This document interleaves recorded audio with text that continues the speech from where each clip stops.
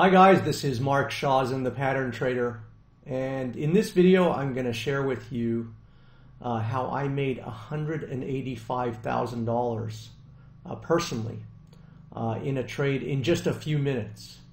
Now, as I usually do, I always back up my claims. It seems no matter what I do, there's always some skeptics. I saw a video like this that I just published, and there's always one guy who just has a million threads, calling me a scam artist, a fraud, what have you. And no matter what I do, I can turn myself inside out. I know some of you will always be skeptical, and that's fair. No problem. But before me, I just wanted to show you that I have a personal Merrill Edge account in the United States. Here's my name. Here's a recent account balance. And now I'm going to show you some trades in my Merrill Edge account substantiating that I made $185,000 in just a few moments. In this screenshot, I'm showing you a series of trades that were made in my brokerage account at Merrill Edge in the company called Mercado Incorporated, at which point I shorted the stock a hair under $328 and covered my trades a half hour later, almost $30 lower. So I shorted the stock at almost $328, and about half hour after I shorted the stock, I was able to cover those short sales at $300, pocketing a profit of $76,000 on the short sales of the stock in Mercado Libre. The ticker symbol is MELI. Now, simultaneously with shorting the stock, I also bought a handful of put options and made about $125,000 on those, which I will show you momentarily. So again, here is an example of where I got short MELI at about $328 and covered my trades, my short trades, at $300 about a half hour after I initiated the trade, and pocketed about $76,000 on those trades. In this screenshot is a copy of my trades in the put options of the ticker symbol MELI just before it collapsed from a stock price of $328 to $300. I bought 198 puts and made $127,000 on that trade. Now, I suppose I can trade, but I guess I can't count, because in the last screenshot I said I made a combined profit of $185,000. It turns out the combined profit was actually $203,000. When we take into consideration the $76,000 I made in the stock, the short stock trade, and the purchase of these put options, which made a total profit of over $127,000. And again, you can see in my Merrill Lynch account, here's the Merrill Edge account right here, and here are all of the trades. Now, there were many others that comprised the 198. I just wasn't able to show it on this screenshot, but here is the total value of those trades. Again, a profit of $127,000 on these put order in MELI, and in combination with the short sales netted me over $203,000. Now I'm going to go to the actual chart of MELI and show you exactly what I was looking at the time that I put in these trades.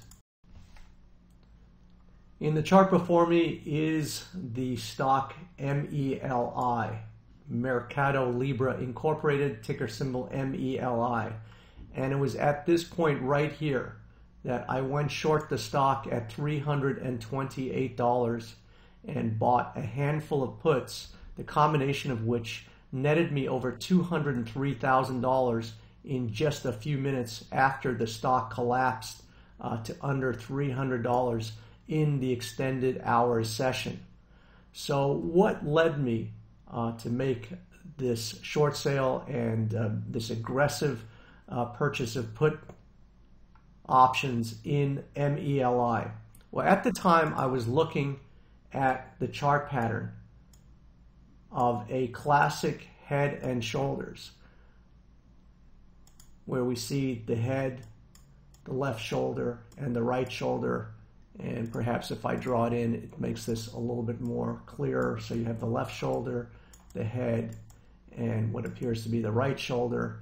And then there was a catalytic event coming out at or close to that time. And because of this pronounced head and shoulders bear price pattern,